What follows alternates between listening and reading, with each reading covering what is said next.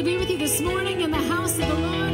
It is time to worship Him, and we are ready. Can I hear an amen? Hallelujah. Let's turn our eyes, our attention to Him today. Heavenly Father, we love you, and we are here for you. We thank you for your presence. We thank you for your holy presence.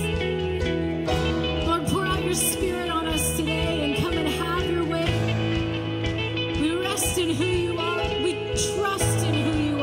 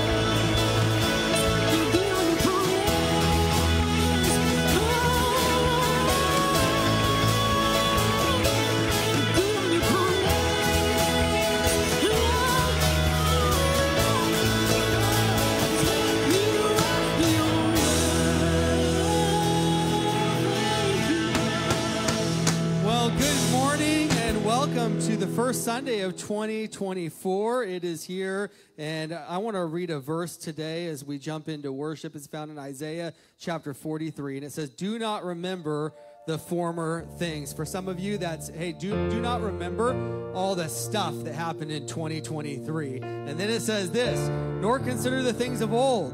Behold, I will do a new thing." Can I hear an amen on that one? Behold, I will do a new thing. Turn to the person next to you and say, he's going to do something new, okay? He's going to do something new in your life. He said, "Behold, I will do a new thing. Now it shall spring forth." It's going to be a surprise. There's going to be surprises. There's going to be good surprises.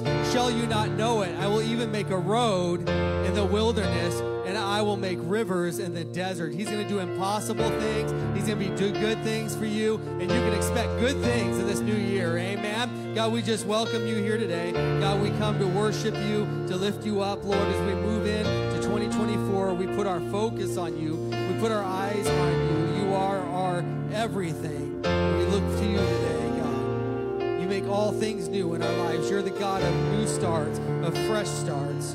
We put this new year in your hands. In the name of Jesus.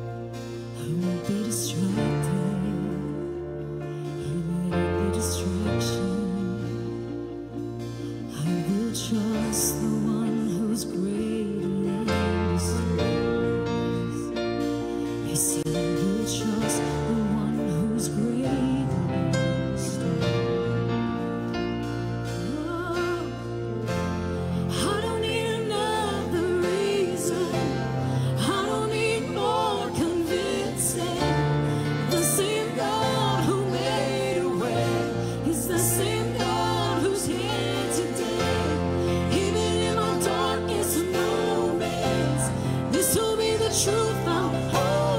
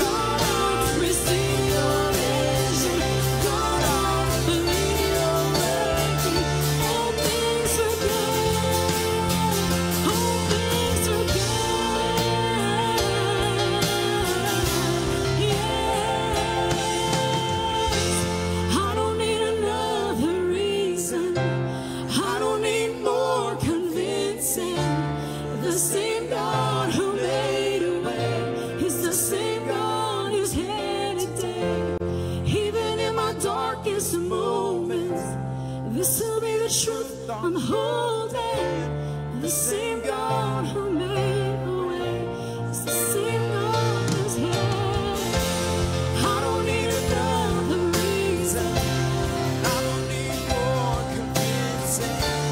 The same God who's made a way is the same God who's here today.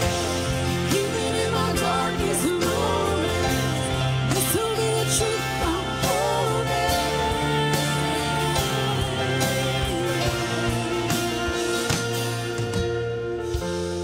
I don't need another reason. I don't need more convincing. The same God who made a way is the same God who's here today. Even in my darkest moment, Jesus, you're the truth I'm holding. The same God who made a way is the same God who's here today.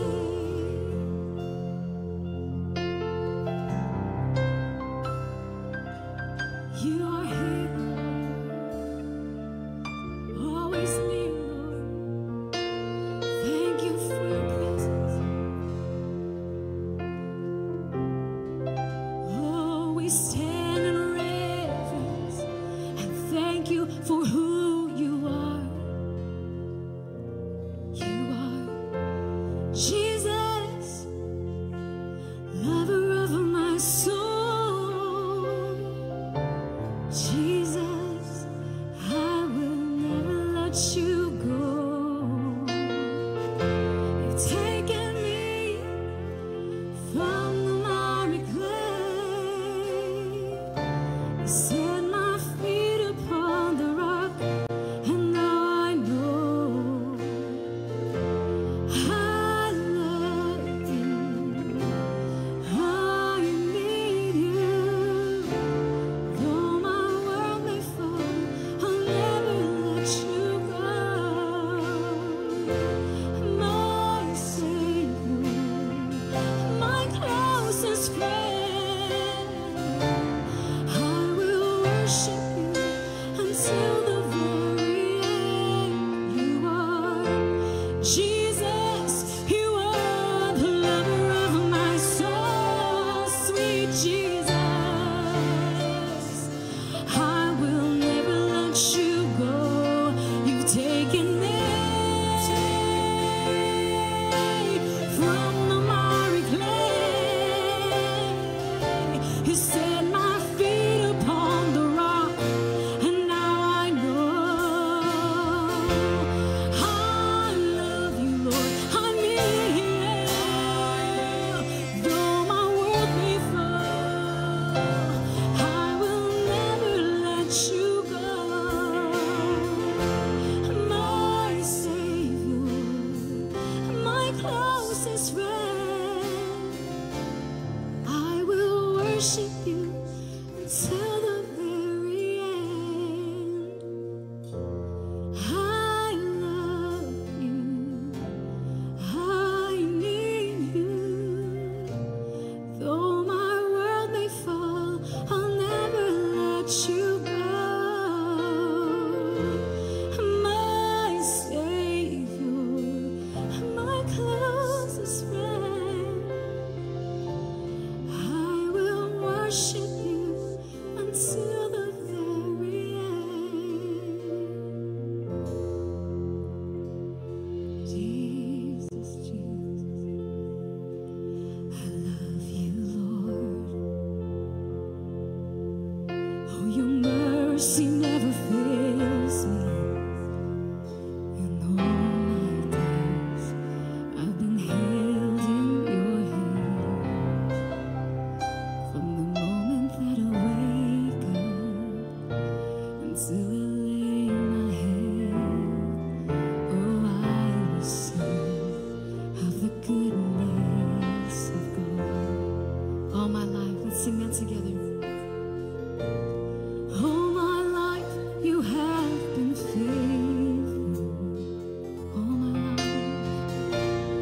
All my life, you have been so, so good. With every breath that I am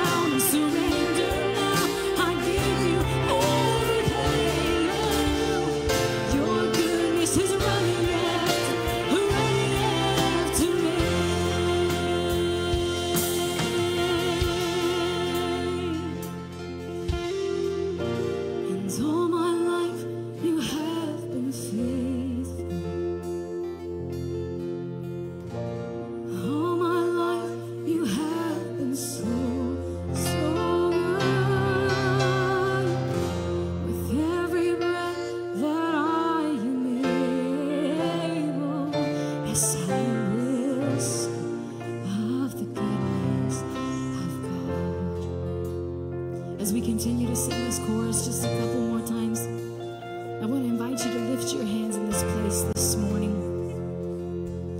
You know, we can worship the Lord in many different ways.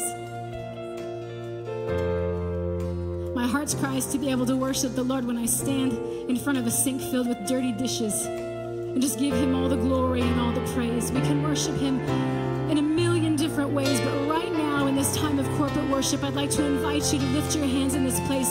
There's something that happens when we adjust our posture to worship the Lord. There's something that takes place when we readjust our posture and say, Father, here I am, a ready and willing vessel.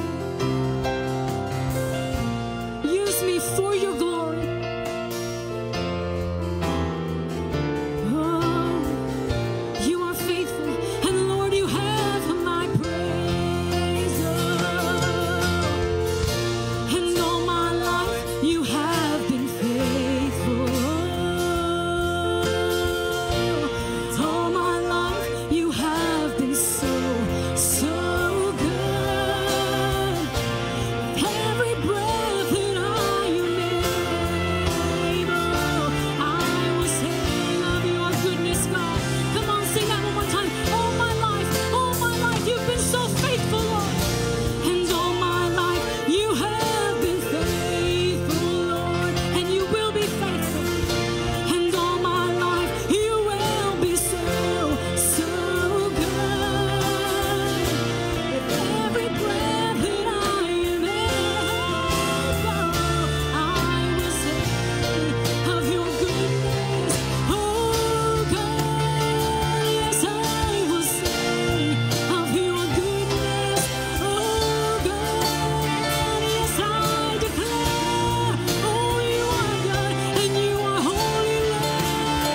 Oh, we declare that you are good, oh, and you are worthy of our praise. Oh, I will sing of your goodness, oh God. I will sing of your goodness, oh God. I will sing of your goodness, oh good God. We praise you, Lord. Hallelujah, Jesus. We give you all praise today because you have always been faithful. And God, there have been many times in my life that I've wavered and I've changed, but you have never wavered and you have never changed. You are the rock on which we stand. You are our anchor. And we're thankful for your faithfulness in our lives today. As we look back on 2023, as we look back on all the years of our lives, Lord, that has not changed. You are a faithful God. We thank you for that today. In the name of Jesus. Let's give him praise one more time. Amen. You can be seated this morning. It is great to see you. A couple things before we get into the message today. You got this on your way in. If not, you can get on your way out. River City Church Starting Point. If you're new to the church or you just have never been to Starting Point, this is for you. I'll be taking the time to talk to you about the DNA of the church, history of the church. I'm going to talk to you about, my wife and I will be there. We'll talk about how we got here, what is our vision, how we operate. And so we'd love to have you part of that if you've never done a Starting Point. Also, if you want to serve or you want to be a member at the church, this is the first step for you. And you can scan the QR code there and register because we're going to have a light dinner that night. So we want to invite you to be here. That's Tuesday night here in the Life Center, which just is across the parking lot there. We've got all of our classes coming up. We'll be launching for the new year. We have River City School of the Bible, which River City School of the Bible is more of a verse-by-verse study. And we've got one of the cool things this year is we have a class every night, Tuesday, Wednesday, and Thursday night. So if Wednesday night works best for you, Thursday night, Tuesday, whatever works best, you can jump into a class. And we have we're calling it the Satanic Spirit. We're going to be looking at Satan. We're going to be looking about how he works. And we're going to be talking about how to bring him down and how he is defeated. And so you can be part of that. That's Wednesday night. And then Thursday, we have Romans that'll be at the Galt campus. So if you want to go to the Romans class, you can do that. Here on Tuesday nights, we'll be launching our family night again. So, of course, we have youth. And by the way, our youth has just been thriving. Thank you, Pastor Jamie Pierce, for your leadership. And just what an incredible ministry that has been, and that will continue. Also, kids will be launching, and we have a men's and a women's Bible study. So I want to take a second to talk to you about each. The ladies, you have a great Bible study. It's called Looking for Lovely. It's talking about when you're walking through different seasons in life, looking for the little things that God brings to you. And I want to invite you to turn your attention to the video. A couple of years ago, I found myself in this place of breakdown where everything seemed to have fallen apart. And it was a familiar feeling. I'd felt it before, but before I'd kind of walked away and gone, I don't want to deal with this pain. And I felt like this was a different opportunity. I felt like God was kind of offering this opportunity for me to like step into it and not give up, to persevere through the pain, to see what was on the other side. And I wanted to do that. So I wrote this new book, Looking for Lovely, because I kind of wanted to trace that story and trace that path that I was on. I started to realize that if I wanted to get to the breakthrough from the breakdown, I had to find reasons to not give up along the way.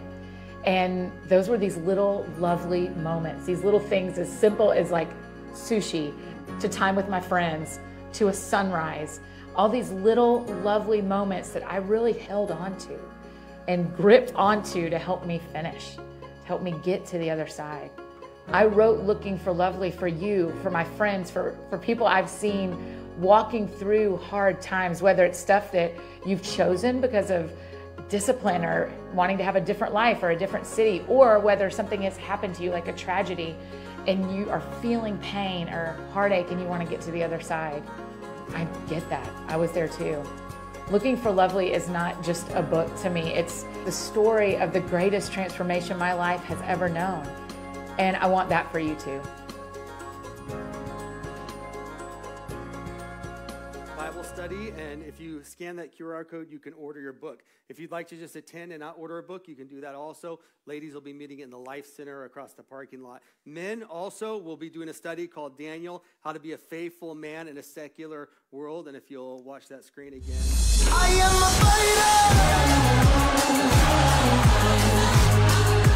fighter. A lot of men I know have a question of what does it mean to be faithful to God in a place where God's authority is not recognized. In fact, not only not recognized, but often mocked and despised.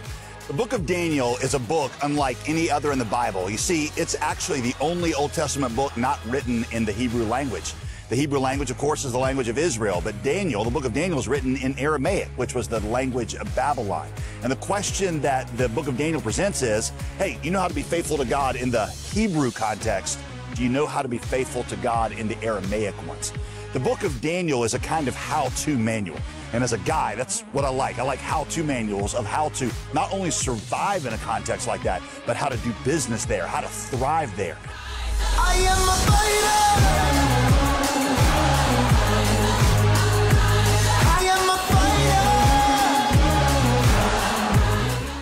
Will you join us in these 8 sessions as we go through this incredible book where we discover what it means for us to be faithful in the fire?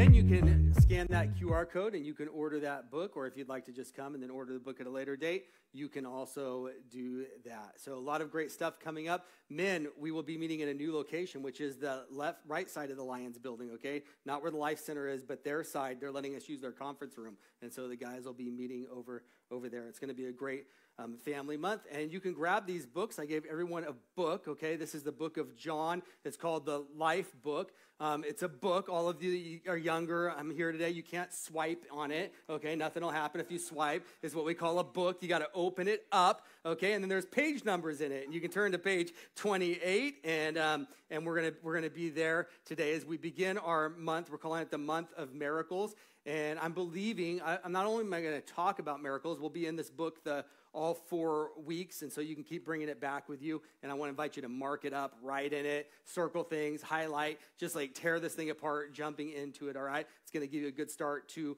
your year. If you don't have one of these books, you can go in the back, and there are some piles of them. But this is the Month of Miracles, and not only am I going to talk about the miracles, there's 7 of them in John. We'll talk about 4 of them. Not only are we going to talk about them, but I am believing for miracles. I'm believing that God will do a miracle in your life. And some of you come here today and you need God to do something. I believe that God's going to show up and he's going to do it. The works of God are not just words. Listen to me. in an ancient manuscript. But God is alive, and God is well, and God is working in our lives. Can I hear an amen? So I believe not only are we going to talk about the miracles, but it's going to be followed by signs and wonders, and we're going to see God do miracles in our life. So start with this.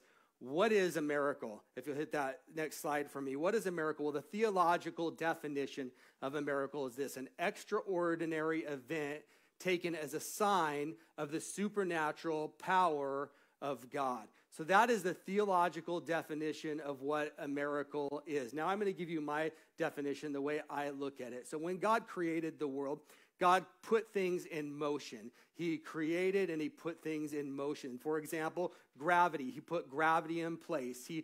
I think, you look at the ocean, the waves and stuff. God isn't sitting there saying, oh, this wave happened right now, this wave happened right now. He set those things into motion because of gravity, natural laws that he put in place. God isn't out there saying cold wind blow from the north and make everybody in Elk Grove freezing right now. He's not saying that.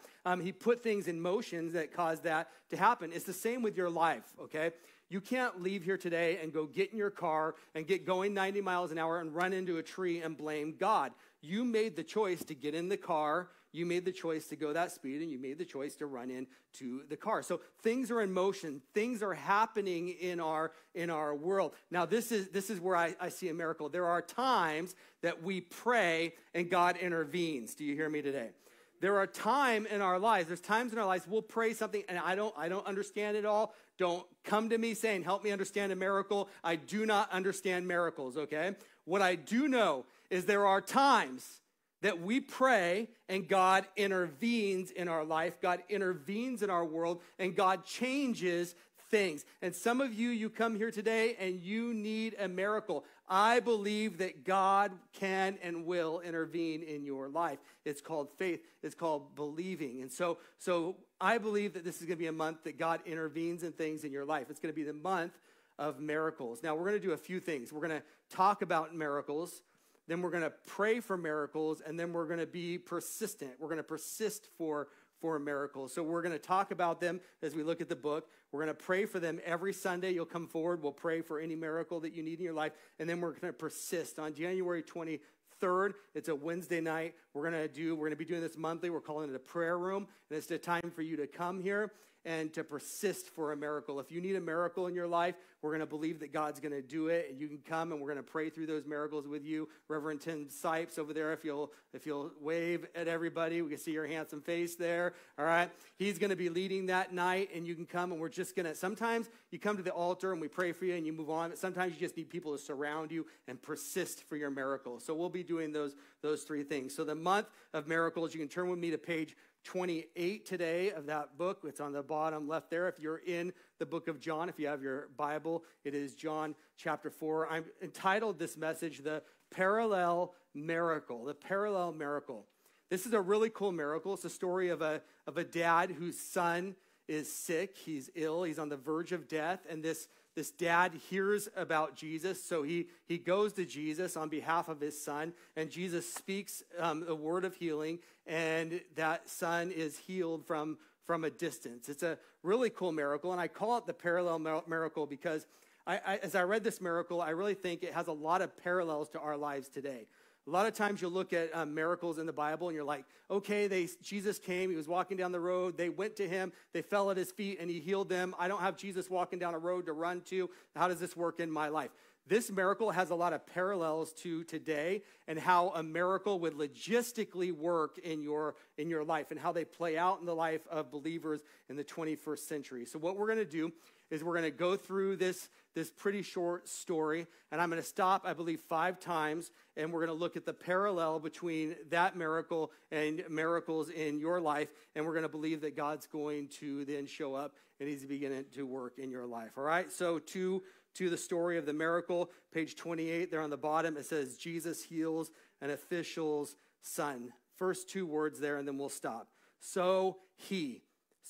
Who is the miracle talking about? Who's the story talking about? Who really is the center of the story? It is Jesus. Jesus is the center of the story. So Jesus, he is the first part of the story. Now, I want us to take a minute to think about what these people knew about Jesus at this time. I want us to reflect upon, especially the book of John, and the scene that has been set for Jesus. Now, when we read and we know about Jesus, we've read the story from beginning to end, from his birth to his death and his resurrection. We have Matthew, Mark, Luke, and John that we can read and pull on. We hear about them. We talk about them. But these people in this moment, in the first century, what did they understand about Jesus, especially in the book of John? What did they understand through the lenses of John? Well, if you turn to John chapter 1, you get the first sighting of Jesus. He's 30 years old, and we read about it here in the book of John. He's walking in the wilderness, and his crazy cousin John. How many have a crazy cousin, all right? Everyone's got a crazy cousin.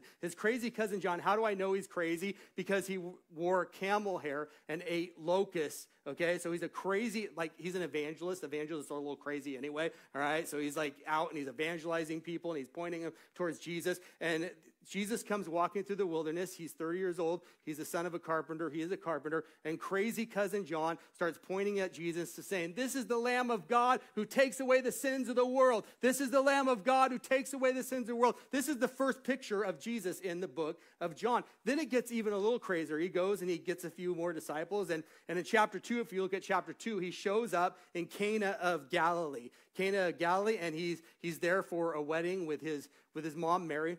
And they run out of wine. And so Mary goes to Jesus and says, hey, I need you to do a miracle and turn and make some more wine. I asked myself, why would she ask him? How did she even know? If this was his first miracle, how did she even know? Well, if you read some extra biblical sources, there's some weird stories. Probably none of them are true. Maybe some of them are. Matter of fact, I didn't say this first service, but let's have some fun, okay? There's a story in one of the extra biblical sources that Jesus, as a little boy, took mud and made pigeons and threw them up, and they flew away. And so there's some strange stories out there. Who knows what Mary saw, is my point. And so she looks at Jesus, and she's like, this guy, I saw him make the pigeons and throw them and then fly away. He can do this. And she says, Jesus, I want you to make some more wine. Jesus is like, no, I'm not doing it. He finally gives in and he turns water into wine. So the guy who's walking in the desert and his crazy cousin is yelling, this is the Lamb of God, is now making water into wine in Cana of Galilee. The next scene you get is even crazier. Jesus walks into the temple and there's tables set up, people selling sacrifices. Doesn't sound like a big deal to us. It was a big deal to them because then they had to pay and they were charging huge fees. They had to pay in order to go and to sacrifice and to go to the temple. And so Jesus didn't like this. So he starts turning over tables and yelling at everybody. And he says this. He says, this is my Father's house and you've made it into a den of thieves. This is my Father's. So what is he claiming now? That he's the Son of God. Okay, this is interesting stuff. Jesus he's really stirring things up, isn't he? I'm the Son of God. This is my Father's house, and you're turning it into a den of thieves. Then he goes and he preaches this crazy sermon, and Nicodemus is there, and he says, listen, if you're going to enter in the kingdom of God, you got to be born again. Now, Nicodemus, we go, born again, of course, that means saved. That didn't mean to them. Nicodemus said, I'm an old man. How would I go back into my mother's birth canal and be born again? He says, well, you got to be born again. You got to be born again, right? And it's of the Spirit, and it's of water, and it's a different kind of born again. So this is Jesus. This is what they're getting of Jesus. Then we go into the next chapter, chapter 3, and Jesus goes to Samaria, to a place he shouldn't be as a Jew, to talk to somebody he shouldn't be talking to as a Jew, a woman at a well, and he goes and he argues with her about temple protocol. And she ends up saying, wow, this is the true prophet. And she goes back and she witnesses. And so this is the Jesus we're talking about. It's not the big picture that we see today. What does this tell me about Jesus? It tells me this. Jesus was disruptive. And Jesus was divisive. And when someone hear me today, when Jesus showed up, it wasn't business as usual in your life. He changed everything. Now, I want you to hear me. The pagan people, they did not understand. They did not get Jesus. Jesus did not make sense to the pagan. Jesus also did not make sense to the religious. He was beyond their comprehension. And they all had a choice. Are we going to receive or are we going to reject this Jesus? Now we go to the parallel, okay? The parallel for us today. Okay, when Jesus shows up, all of us sitting here today that know Jesus, when he shows up, it disrupts your life. It is no longer business as usual when Jesus shows up. The other thing about Jesus, let me tell you what, he is beyond comprehension. When he shows up in your life, you're not going to, anyone here, you've ever been like, you're following the Lord and God says, hey, I want you to give to this, or I want you to do that. You're like, that doesn't make sense. Friends, listen, a life-serving Jesus doesn't always make sense. Come on, can I hear an amen today? Don't think that it's all going to add up. You can't add Jesus up. You can't put him in a nice little tight box. He cannot be comprehended. And when you walk with Jesus, you walk hand. Oh, I made this rhyme first service. I'm going to see if I can do it again. When you walk with Jesus, you walk hand in hand with a man you just don't understand. Is that good? It's like Dr. Seuss, right?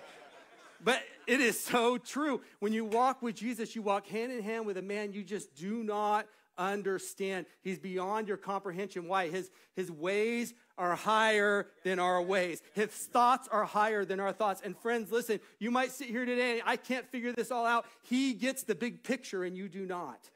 You can't understand Jesus because he sees the big picture. They only saw a little slice that was crazy. He saw the big picture at that moment. And friends, as you walk with him, he's got the big picture of your life in mind. If it takes that long for 2 words, we're going to be here all day, okay, on this passage. I'm just kidding. So he, next it says, came again to Cana in Galilee, where he had made water to wine. Let's stop for a second and let's again talk about the water to wine. So this is Jesus's first miracle. It's in Cana at Galilee, and he goes to this wedding, and his mom says, hey, they're out of wine. You need to make some more. And Jesus makes some water, takes water, and he turns it into wine. Sounds very cute, but let me show you exactly what Jesus did if you'll hit that slide for me. He took H2O and turned it to C2H6O. He changed the molecular structure of that liquid. This is a big deal. There's a lot of symbolism here, but let's just talk about the actuality of what people saw at that moment. He turned H2O to C2H6O at that wedding. Why? Every time I read this miracle, I always ask myself, why? Like, why would you make this your first miracle? Why did Jesus do this? I believe there's several reasons, but I'm going to give you 2. The first reason is this. He was making a statement that he has authority even over the building blocks of life, molecular structure, the DNA, the cells of life. He has authority and he has power over even the building blocks of your life sitting here today. He has power over all things. The second statement he was making is he was doing this. He was building the faith of that community. Why did that guy go to Jesus? Because we read here in the passage, Jesus had gone to them and he'd had a miracle in that area, Cana of Galilee, turned the water into wine. So this guy heard about that miracle and he said, Jesus is back. Now I need to go to him for my miracle. Now everybody in that region, everybody in that area, they fit in 1 of 2 categories. They either heard of the miracle or seen the miracle of the turning of water into wine. Like, it spread quickly in the Middle East. Like, there was people running to communities telling everybody about what Jesus did. So they'd either heard about it or they had seen it. And within that faith community, then they started to have like these rumors that were happening, like gossip was happening. At River City Church, we call it POSSIP, positive gossip, right? So there's positive gossip that is happening. We do positive gossip around here. They're like, hey, imagine it in here. Like let's say that you're at David, you and Stephanie, you go to a prayer meeting and you're praying and God shows up and absolutely heals like your broken leg, and you go and you're telling other people and it starts spreading, and before you know it, Tim's over here saying, hey, did you hear about what happened to David and Stephanie? And it's getting around the community. Do you know what it's doing? Is building faith for the next miracle. Why is it that Jesus turned water into wine? He was building the faith of that community for the next miracle. All right, now let's get to the parallel here, okay? You and me, we are part of a faith community. God puts you here at River City Church for a lot of reasons, but one of the reasons is so that we can be a congregation that builds each other's faith. Let me tell you why. There's some people here today and you've seen God do great things. And there's others, you need God to do great things. There's some of you guys, you've seen and you've heard and you've walked with it and you've walked in it. And there's others and you're like in the category that you've heard, but you have not seen. Friends, 2024, maybe it's the year like God did for this man, this ruler, that he moves you from the heard to the seen category in your life. And you need to be around people that are building your faith, that are pointing you to Jesus. Back to the text. It says this, where he had made water into wine, and at Capernaum there was an official whose son was ill. So there's an official there whose son is ill. This is a different kind of miracle we're seeing here in this book. A lot of times, the miracles you read of Jesus, there are some exceptions, but there's a blind person. Jesus will go to him, touch him, they're healed. There's somebody that's sick. Jesus will touch them, they're healed. Or Jesus will say you're healed, and they will be healed. And this is a different kind of miracle because you have a dad that's carrying the burden of a son who needs a miracle on behalf of his son. So what does he do? This dad, he goes to Jesus on behalf of his child. All right, to the parallel. This dad, he's carrying a burden on behalf of his child. Listen, a burden is the birthing place of a miracle in your life. You carrying a burden is the breeding ground for God to do something. Don't you wish God could do miracles without there being problems? Don't you wish you could have a testimony without a test? But friends, in your life, when you're carrying a burden, when there's things that are happening, we don't want to put miracles just into like healing. Okay, there's all kinds of miracles that can happen in your life, and they're a result of a burden. And there's people here today, and you're carrying a burden over something. It can be an illness. It could be a wayward child. It could be a sick child like this guy here. It could be a financial burden. It could be fill in the blank, but you're carrying a burden. It is the breeding ground for God to do a miracle in your life. Does that mean I should thank God for my problems? I don't know. I'm not going to, but we just say we should, right? It's the breeding ground. Your burden, the problem you're facing now is the breeding ground for God to do something in your life. Now, this miracle in particular strikes a chord for me. First of all, because I love my children. Anyone here, you like your kids? Like some of you don't, but you like your kids. And I tell you what, I'd much rather be sick than my kid be sick, right? You guys following me? I'd much rather have something going on in my life than carry the burden of something going on in my life. So it strikes a chord for me. My grandpa, when he was 93, retired missionary and just man of God. And his body had pretty much shut down. He didn't have much that he was living for. He couldn't hardly walk. He was on dialysis. He was very sick all the time. And he told me, man, I'm ready to go to heaven. I want to go to heaven, but God is keeping me here on earth for one reason, because there's really only one thing I can do, and that is pray for you and pray for my family. I want you to hear me today. Never give up praying for your burden. Never give up praying for your children. Never give up. You could be the one standing between them and hell. Don't give up praying for your children. He brought his child that burden to God. Children here today, we have some people, you don't have kids yet. Hear me, all of you kids today, you are our greatest burden. And our greatest burden is that you experience God at a higher level and a greater level than we ever did. We want you to experience Jesus. So we pick you up. You say, I don't want to go to church today. We're picking you up, and we're taking you and setting you at the feet of Jesus. There's some young people here today. I know you. I know you're here. And your parents are not in church, and your parents don't have anything to do with church. This is your faith family. And we bring you to the feet of Jesus. You need Jesus in your life. You are our greatest burden. Back to our text. We're going to read a little more here. It says, when this man heard that Jesus had come to Judea and Galilee, he went to him and asked him to come down and to heal his son, for he was at the point of death. So Jesus said to him, unless you see signs and wonders, you will not believe. The official said to him, sir, come down before my son dies. This guy, this official, he goes to Jesus. This official, his name his title in the Greek was basilikos. So he was a basilikos.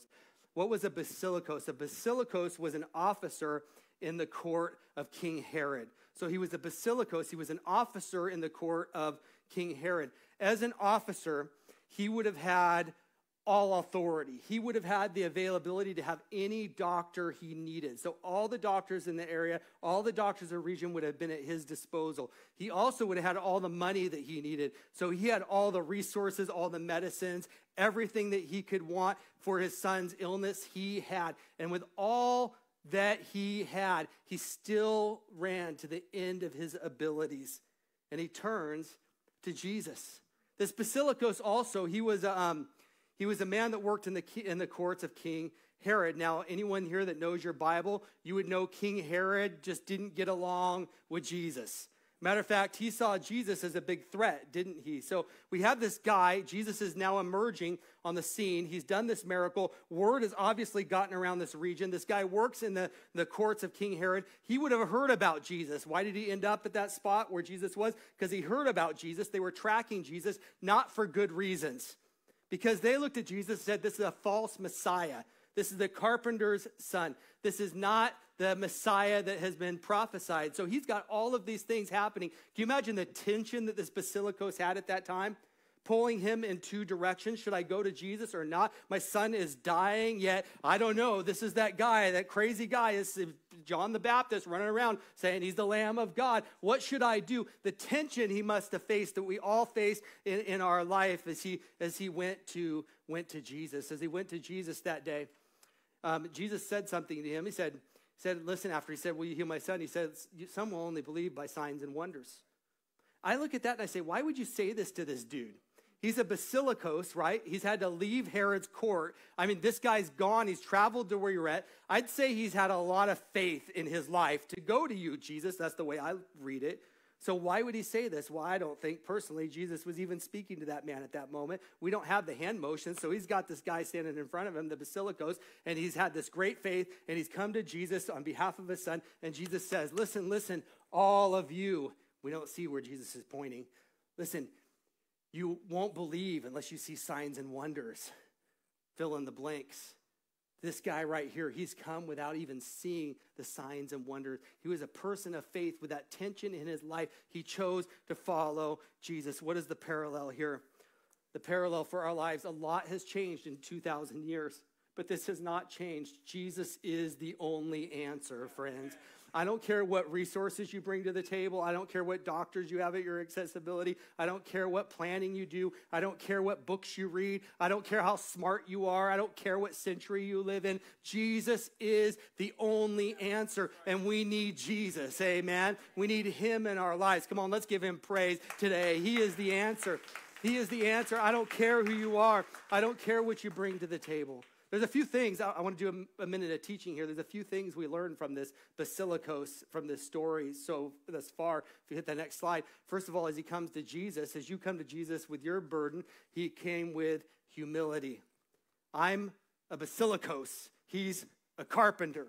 Yet I'm going to humble myself because I don't have what it takes to answer my question and my problem, and I'm going to come to the carpenter. I'm going to come to Jesus. There was humility that had to happen in this Basilikos' life for him to come to Jesus. The other thing we see is a persistence. Jesus says, hey, listen, you're not going to see without signs and wonders. And again, the guy says, yeah, who cares about all of them, though? I just need you to heal my son. There was a persistence that happened when he came to Jesus. It is okay to go to Jesus over and over and over and over. I hate it when my kids come to me over and over and over and over again. But somehow our Father God, he loves to hear from you over and over and over and over. And I don't know why he doesn't answer at times the way we think he should answer. I don't know why things don't look the way they look. But I know this, we're called to go to Jesus persistently for our needs.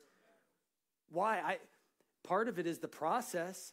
Like, God is way more concerned about who you are than how things turn out for you. He's working on the inside, and he wants you to have a heart that's seeking after him with persistence over. Some people, you've got a burden that you've been carrying for a long time. You've gone to Jesus 1,000 times. Today, maybe it'll be 1,001 times, but who knows? Maybe you're one time away from breakthrough, amen? There was a persistence that happened. There was a faith. This guy went to Jesus, and he asked him to do something, and Jesus said, your son is healed. And he walks away going back to his son, without any proof that his son had been healed. There was a faith that happened in this guy's life. So he went to him with humility and persistence and faith. Back to our text today. And Jesus said to him, "Go, your son will live." The man believed the word that Jesus spoke to him and went on his way. As he was going down, his servant met him, oh, this is so cool, and told him that his son was recovering.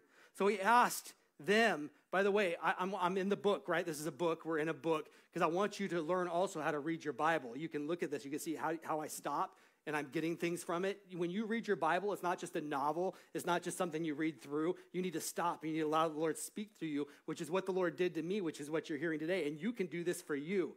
You can do this in your life. You need to learn how to do this. So Jesus spoke to him and went on his way. As he was going down, his servants met him and told him that his son was recovering. So he asked him the hour when he had begun to get better. Let's get down to brass tacks here. When exactly did this happen? He said to him, yesterday at the 7th hour, the fever left him. And the father knew that it was the exact hour when Jesus had said to him, your son will live. Your son will live. What?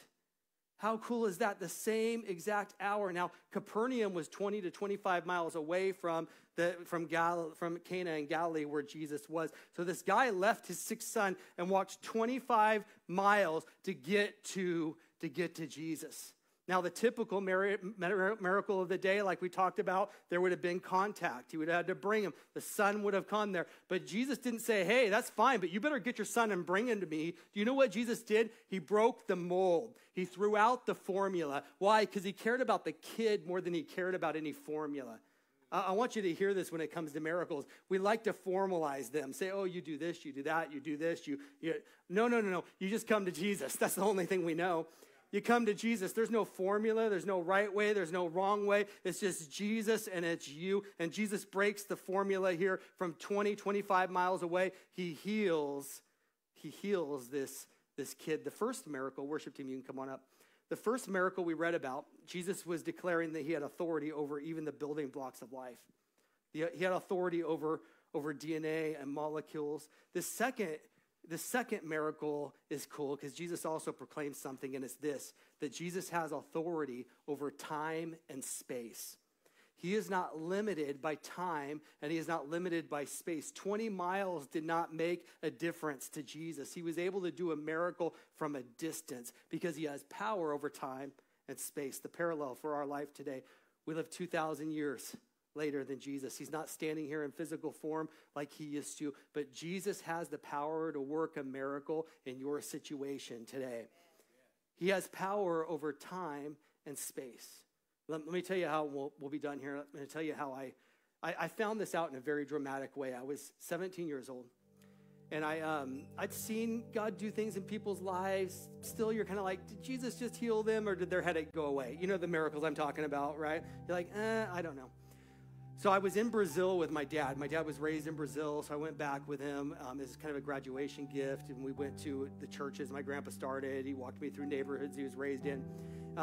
The last night I was there, we were in Rio de Janeiro, and I was asleep in a hotel room, and I had this horrible dream. And I don't have, like, real dramatic dreams, but I had a dramatic dream, a horrible dream. There was a lady I worked with at a restaurant back in Oakdale, and she was, like, 5 months pregnant, and I had a dream, like, very vivid of her miscarrying the baby.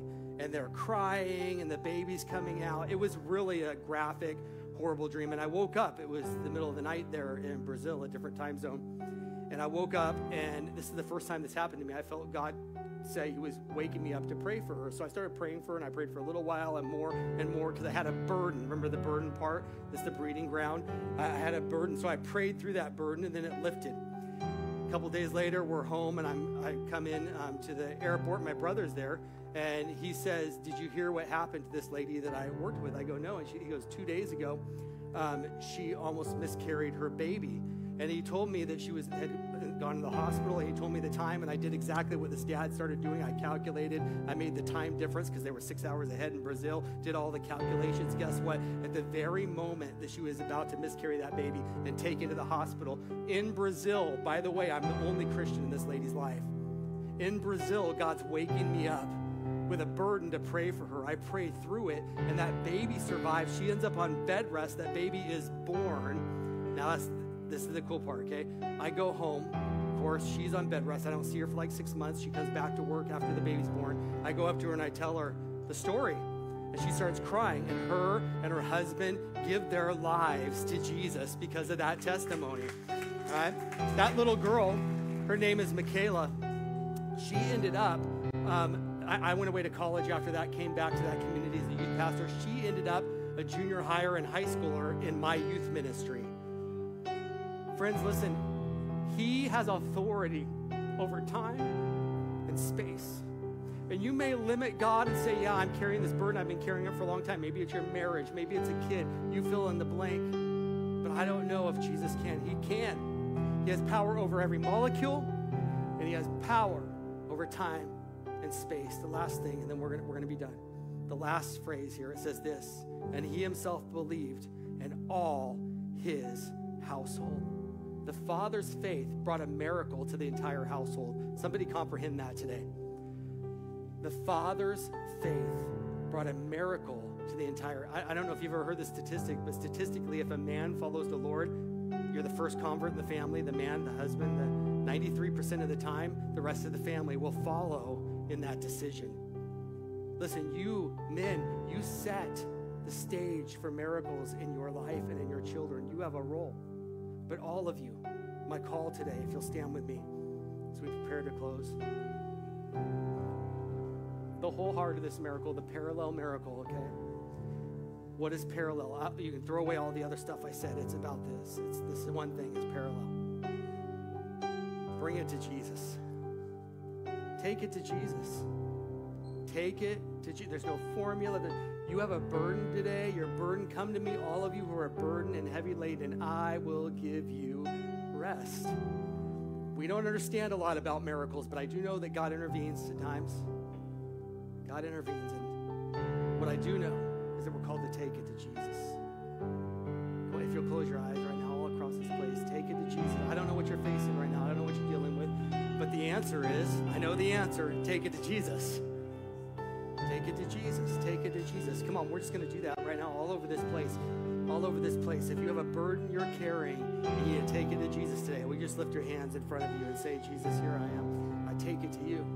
Come on, it could be anything. The burden is the breeding ground. The burden is the breeding ground for the miracles of Jesus.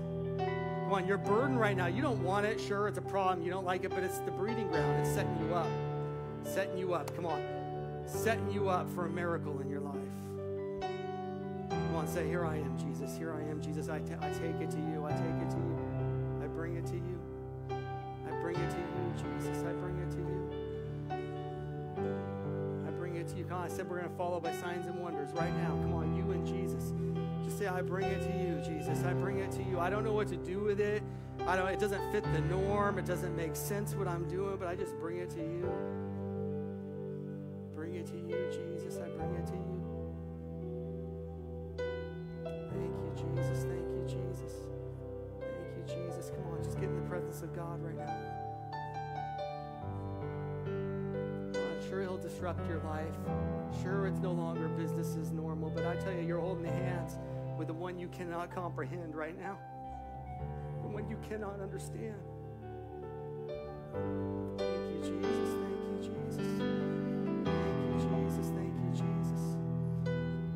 Jesus. Come on, I'm going to invite you. Bring it to Jesus. Our altars are open now. If you need a miracle right now, I'm going to invite you to come forward to the altar. Just like that man went to Jesus. He went to him. I'm going to invite you to step out.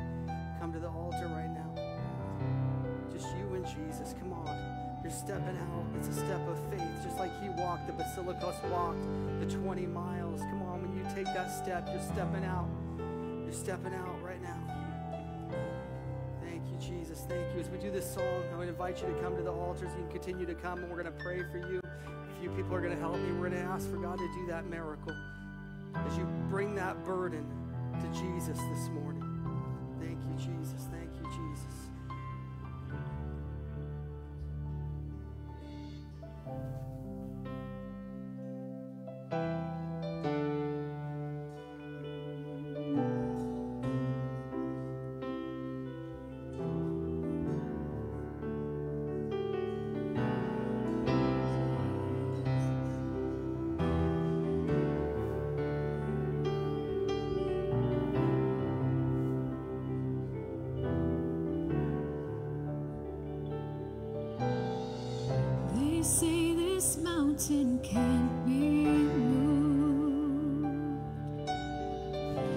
say these chains will never break,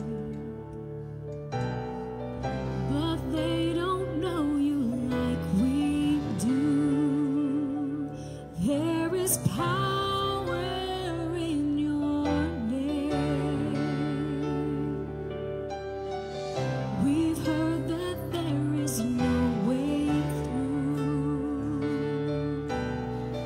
We've heard the tide will never change. They haven't seen what you can do. There is power in your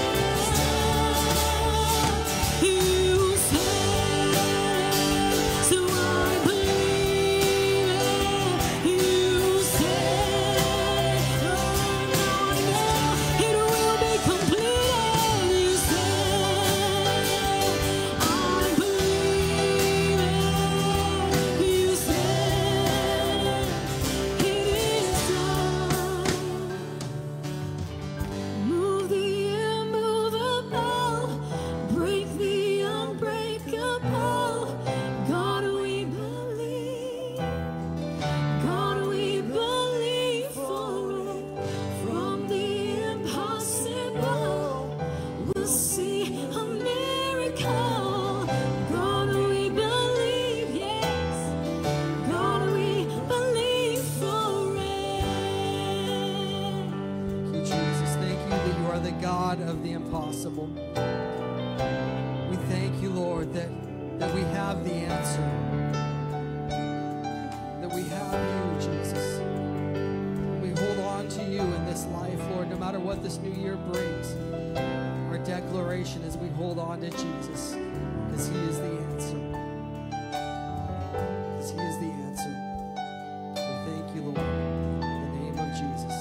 In the name of Jesus. Come on, let's give him praise for his word today. Amen. God is good. If it's your first time with us and you're our first time guest, you can take this out of the front of your seat. You can scan it. We'd love to get your connection, especially on our text thread. We'd love to be able to connect with you. Thank you for your faithful giving throughout 2023. Giving stations are on the walls, the giving boxes, giving station in the back. God bless you. Thank you for being here today.